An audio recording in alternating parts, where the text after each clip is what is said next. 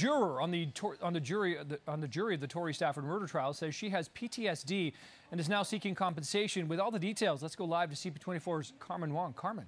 And Nick, I want to welcome here this morning Dr. Katy Kamkar from CAMH. Welcome to the show this morning. Thank you. You're a clinical psychologist with CAMH. Yes. And you know, we were talking a bit about, everyone knows about this Tori Stafford case. We did not have to sit through a trial. This juror sat through a trial for 2 months, and she's saying she's suffering from vicarious post-traumatic stress disorder. So Yes. what is that? You know, first of all, I think it's very important to understand the nature of symptoms of post-traumatic stress, because post-traumatic stress disorder can occur following exposure to actual or threatened death, serious injury, or sexual violence. So, for example, it can occur after we are directly experiencing traumatic event, witnessing traumatic event happening to others, or hearing that a traumatic event has occurred to a loved one or a close family member, or in this case here, it could be being repeatedly exposed, or this intense exposure to details of traumatic event. So for example, we know that for police officers, it could be being repeatedly exposed to details of child investigations and child abuse, or for first responders, it could be collecting human remains, and in this case, of course, being repeatedly exposed to details of a very severe traumatic event. Yeah, she said she was exposed to very graphic evidence, also brought to the place where this young girl's body was found. So feeling as though she experienced some of that herself.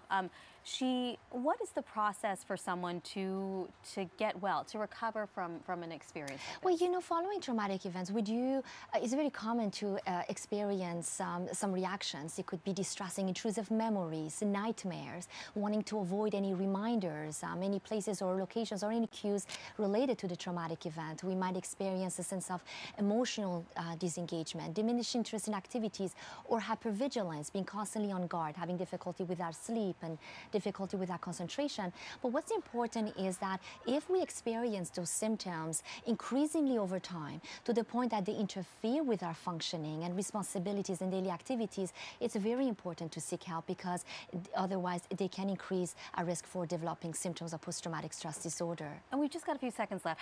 Why is it that some people get so affected by it and other people can just compartmentalize and say, you know, it doesn't bother me? You know, obviously, like as in everything, there are significant individual differences, right?